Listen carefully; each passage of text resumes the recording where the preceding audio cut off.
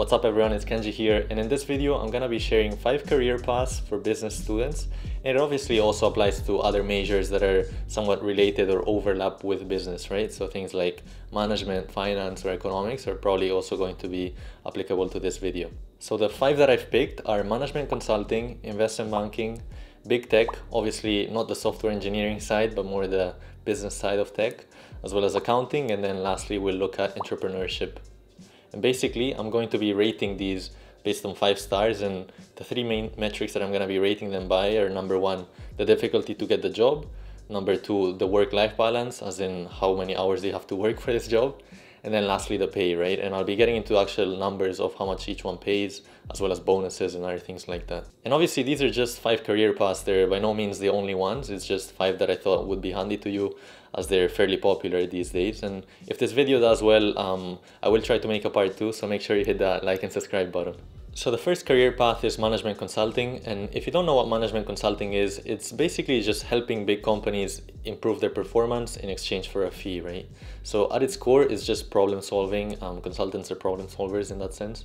And some of the examples of, say, things that you might be assigned to do or your firm might be assigned to do are, for instance, say BMW is considering entering a new market, say, I don't know, the bicycle market. Then you might be in charge of researching if that market's viable, if it's something that's worth BMW moving into, right? That's just an example, obviously. Another one could be something like, hey, we see our employees at Facebook aren't very motivated. Is there a way to change the compensation scheme so that they're gonna be more motivated? So you do research on, hey, is a bonus a good idea to put in here? Are stock options a good idea? Other things like that, right? And some examples of the biggest management consulting firms are MBB, which stands for, one's McKinsey, the other one's Bain, and the other one's BCG, Boston Consulting Group. Those are by far the 3 biggest ones. There's obviously some other ones like Oliver Wyman or Accenture and so on, but I'll be focusing on these big 3 for now.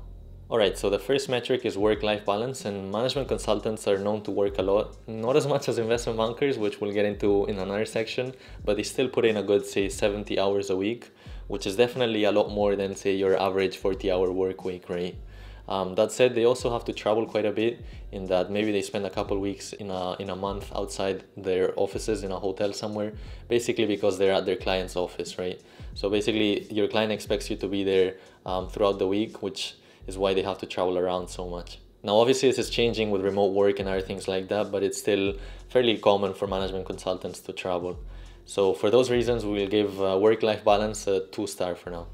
As for the pay, it obviously varies by location, but if you're looking at the big 3, McKinsey, BCG, and Bain, they will pay around $110,000 a year if you're in one of the big US cities, right? So basically, $90,000 would be the base salary. You would have a sign-in bonus of around $5,000 and another $15,000 depending on how good your bonus is, right, in terms of performance. But something along the lines of $110,000 is not unrealistic to think of. So it's definitely a lot of money, and here's a chart kind of comparing the different ones out there. And here it's also worth noting that the US pays a lot more than most other countries, right? Like, look at this chart here where it says that the UK consultant made an average of £46,000, which if you convert it to US dollars, that's around 65,000. That said, there's obviously cost of living, tax, other things like that that probably are the reason for the differences. But in order to compare it well to other career options, let's break it down on a per hour basis instead of on an absolute basis, right? So let's say that they work for 50 weeks a year, so they get 2 weeks of holiday, 50 weeks a year, and when, as we said earlier, they work 70 hours a week, right? So that basically gives you around $31 per hour as a salary, which I think is fairly reasonable, so let's put a 4-star out of 5 for that. Now, in terms of difficulty, management consulting is definitely very, very hard to get into, especially the big 3, as I mentioned earlier, McKinsey, BCG, and Bain. They're very, very competitive to get into. They don't disclose acceptance rates, but I'd say it's well below the 5% mark out of the applicants that actually get the job, right? As for locations, typically those locations that don't just speak English, so they have a local language, like say Tokyo or Shanghai, are probably gonna be a lot less competitive because not that many people speak both Japanese and English, or Mandarin and English, right? As opposed to New York or London, where you only really need to speak one language, right? And the reason it's so competitive is because a lot of people want this. Basically, the job pays well, the job leaves a lot of options open, in that consulting is quite a vague industry, so you can obviously move into other areas if you want to later on. So those are the main reasons why it's so competitive. And I'll leave this free resource in the description, which is basically gonna give you a breakdown of all the necessary steps to get into management consulting if that's the road you wanna take. So in terms of difficulty, we'll give that a 5-star. Alright, so moving on to the second career path, which is investment banking. And if you don't know what investment banking is, at its core, it's two main things. Number one is financing, meaning you help companies and governments raise money in the financial markets. And then number two, it has to do with advisory. So basically, you help them out and you consult them on things related to money. So for instance, hey, how much money should you have in your balance sheet? Where should you allocate your money? Other things like that are what people typically pay them for. And if that's not very clear still, you can check out this other video that I made, which is basically walking through the differences between a commercial bank and an investment bank. And to give you some examples of investment banks, the most renowned out there are known as the bulge bracket, which are basically the largest investment banks in the world. So think like HSBC, Morgan Stanley, Goldman Sachs, JP Morgan, Bank of America, and so on and so forth. There's also some other more specialized ones, which are known as boutique investment banks. And these are Centerview, Lazard, and others, which just basically specialize on one specific thing. Now, looking into the three main metrics, when it comes to work-life balance, to be honest, there isn't much of a work-life balance. Typically, investment bankers work around 80 hours a week, which is even worse than management consultants. And if you want to see the details of that, I'll put a video up here. This is basically about my time at Goldman Sachs, where I put in a good 80 hours a week, more or less. That also includes weekends. And as for travel, there's typically not that much travel. That's something fairly unusual in investment banking. So for those reasons, we'll put work-life balance at a 1-star. In terms of pay, it's definitely very high, and hence why you have to work so much. So typically it's around 85,000 as your base salary. On top of that, you get a signing bonus of around 10,000, and you also get a performance bonus, obviously dependent on performance, but it's usually around the $50,000 range. So it gives you a total of around 145,000. As for whether that's a lot or not, let's break it down on a per hour basis to see. So if you work for 80 hours a week for 50 weeks, that gives you around $36 per hour. Obviously it doesn't sound quite as nice as 145,000, but nonetheless it's a lot of money, so we'll give it a 5 stars for now. In terms of difficulty, investment banking is definitely very, very hard to get into, much like management consulting. If you look at this fun article by Business Insider, which is called the 11 things that are harder to get into than Harvard, it does include Goldman Sachs, which is probably the most sought after investment bank, and it has an acceptance rate of 3%. Now, I'd say most other investment banks aren't quite as low, but they're still between the 3 and 5% mark, right? So for those reasons, for difficulty, we'll give that 5 stars. And I'll leave another free resource in the description for investment banking. I found this one on the internet, and it basically goes through all of the different things that you need to know to recruit for an investment bank, all the way from what is an investment bank to the types of interviews there are out there. So I think it might be useful to you guys. Alright, so next up we have big tech, and obviously as business students, you're probably not going to be working as software engineers, but rather more on the business side of tech, right? So things like account management, business development, finance, accounting, marketing, other things along those lines, right? And as for examples, I mean, I don't think I need to give too many, but the big 5 are Google, Amazon, Apple, Microsoft, and Facebook, right? Those are regarded as the big 5. But obviously there's other big tech companies that you probably use on your day-to-day, like Snapchat or Spotify, others along those lines, right? So looking into the metrics, when it comes to work-life balance, it's actually pretty good. Typically, I'd say it's around 40 to 60 hours.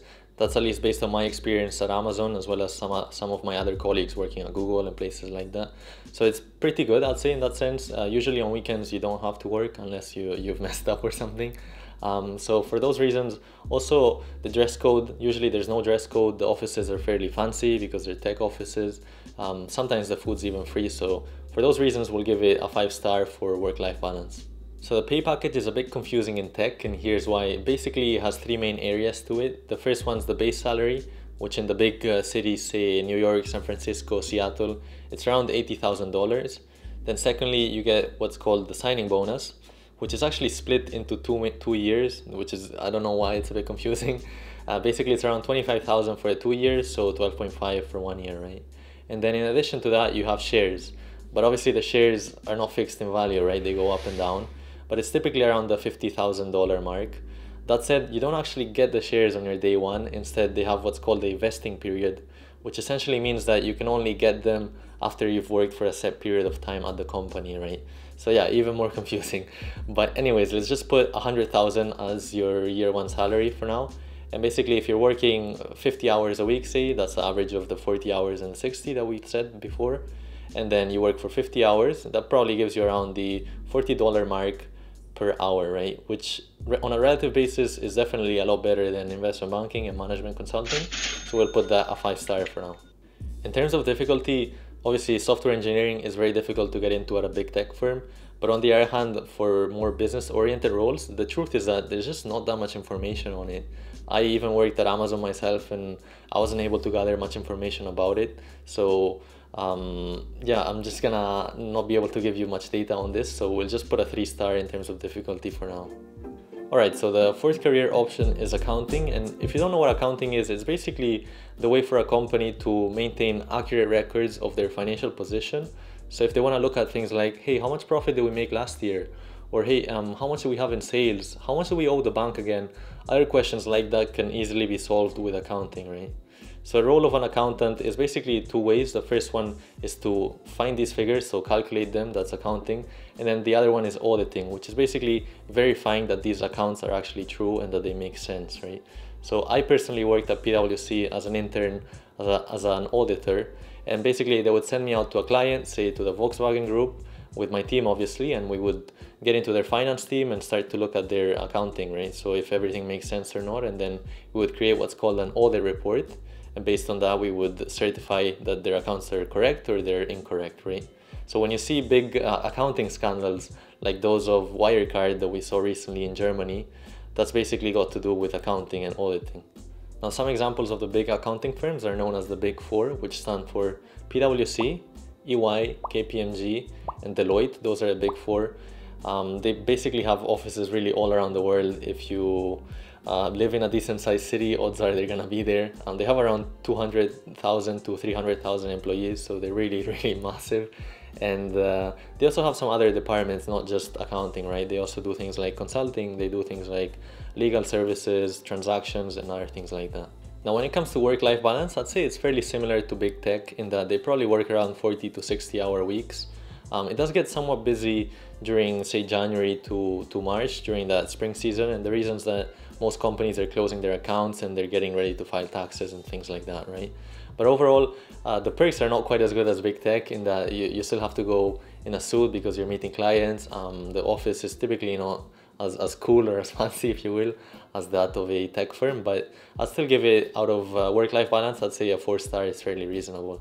So for the pay, in the big US cities like New York and San Francisco, there's usually 2 main parts to it. The first one's the base salary, which is usually around the $60,000 mark. And then you have the bonus, which obviously depends on performance, right? But it's usually around the $5,000 mark. So that's $65,000 in total. If we put that on a relative basis to compare to the other ones, let's say they work for 50 hours a week and they work for 50 weeks, that probably leaves you at around $26 per hour, which is not bad, as in you're probably not gonna start from that, but at the same time, it's nowhere near some of the other industries, right? So for those reasons, we'll give it a 3-star rating. Now, in terms of difficulty, it's nowhere near as competitive as investment banking or management consulting. And basically the reasons that a lot of people think that accounting is boring. I'm not saying that's my case, I'm not getting into that. But yeah, a lot of people think that it's boring and hence why it's not as competitive, right? So basically, if you have a good degree and you have good grades, odds are you'll at least get to the interview stage. So for those reasons, when it comes to difficulty to getting the job, we'll give it a 2-star. Alright, so the last option in this video is entrepreneurship. And that's basically just starting your own business, right? I don't think I need to give many examples, but some of the more recent, say, startups that went mainstream include DoorDash, that was founded in 2013. What else is there? There's Robinhood, also founded in 2013, as well as WeWork, which was founded in 2010. So looking at the 3 main metrics when it comes to work-life balance, the reality is that as an entrepreneur, you're probably gonna have to work a lot more than you would in your regular job, at least if you want your business to do well, right? When looking at the successful companies out there, most of the founders said they did work over 80 hours a week, weekends inclusive. And at the end of the day, you're only giving yourself an advantage if you work longer, right? So for those reasons, assuming that you want your business to do well, we'll put the work hours at 5 stars. As for pay, it's hard to say. Most businesses, to be honest, end up failing, and so they obviously don't generate any money, right? Which is why they fail. But on the other hand, if you look at the Forbes list, most of the billionaires up there are company founders. I'm not saying that your company is gonna get to that level, but there is that upside potential that, say, your regular job doesn't have, right? So for pay, for now, I'm just gonna put 2 stars, as it's probably more likely that it goes bankrupt or that your business fails, as opposed to it, say, becoming getting on the Forbes list, right? And lastly, when it comes to difficulty, entrepreneurship is 1 star, mainly because you don't need the permission from anyone to do it. It's not like you need to get into an interview or anything like that. You just go ahead and get started. Now, I'm not saying that the business is gonna do well. Obviously, that depends on other factors, but to start it, you don't really need anything. So yeah, those are 5 career options for business graduates. I do realize that for salaries, it's a bit of a rough guide, in that if you live in other cities that are not, say, the big ones in the US, they're probably going to pay you a bit less, especially because the cost of living is going to be less, right? And the same applies if you live abroad. Probably the US pays the most compared to other European cities or cities in Asia, right? And also, I do want to mention that if there's any inaccuracies, feel free to point them out in the comments, right? I'll try to pin them if I think it's correct. Obviously, I want the best information to be out there for you guys. And lastly, I realized that most of the things that I analyzed are more numbers oriented, if you will. So if you'd like me to do more letters oriented type of career options for business students, so those that relate to, say, marketing, HR, advertising, other things like that, do hit that like and subscribe. If the video does well, I'll consider doing it. So hope you found it useful, and I'll hopefully catch you in the next one.